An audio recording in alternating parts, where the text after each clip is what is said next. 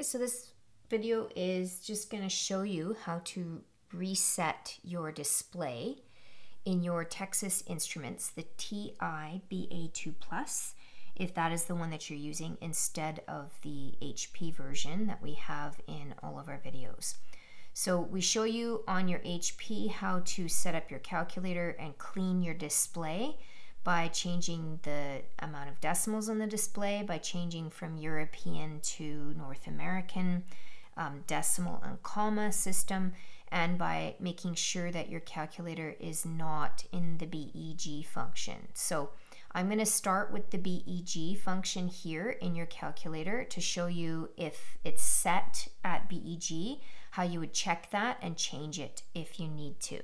So the shift key that we usually use on our HP is the orange shift key. The equivalent to that is our yellow second function key on our TI-BA2 Plus. So that is the one that we're going to use to sort of get into these other functions quite a bit, quite often.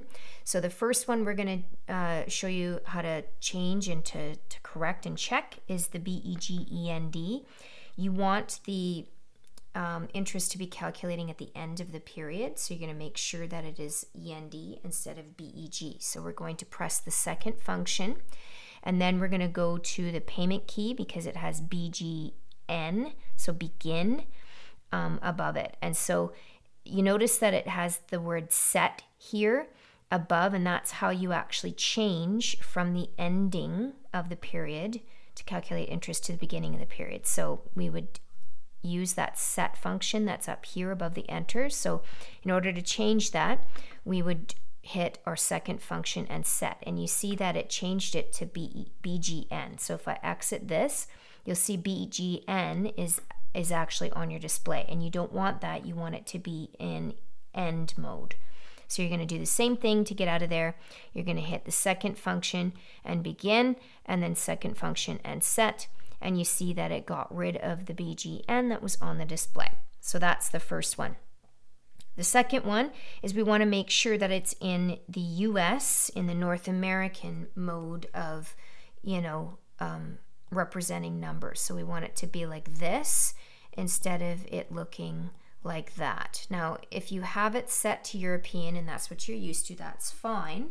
But if you have it set to European and you're not used to that, then it's going to make it difficult for you to know whether you entered info in correctly. So you want to make sure that it's set normally, that when we enter 1000, that it's going to look like this top version instead of the bottom version here. So how we do that is we go second function into format, and you see that it has the enter key as an option to use, and it has the up and down arrows. So we're going to use the up and down arrows until we get to the US, and you see that now it has set lit up. So in order to change that from the US North American version to the European version, I hit my second function and set, and you see that it's now changed it. It shows you what it's going to look like in your display, 1.000, comma 00. That's how it's going to display $1,000. We don't want that. So if I got out of here, right, and I were to put 1000 in my PV, that's what it looks like. We don't want that. That's not helpful for most of us. So we're going to go back into second function, format, and then go to our EUR, because that's what it's set at, so EUR for Europe. And we're going to hit second function and set to go back to the US version. Okay, so if you wanted to check that, you could hit 1000 into the PV, and you see that it now has that beautiful comma there, and then the decimal where the pennies are. So we have it set properly. Okay, so that's the second one. And then the display, you notice that it's still at the factory settings. So if you took it out of the package, then you only have 2 decimals in your display. You want to have the max possible on your calculator. For my calculator, it's 8. Some calculators are different, so you might be able to set it to 9. You can give it a shot and give it a try and see what happens. I'll show you what it does on mine, but I'll first show you how to set it to 8. So we're going to go again into second function and format, and then you see that it lands us in that decimal sort of question. What do you want to do with this? And you're going to hit 8 and then enter, and you see that I now have 8 decimals on my display.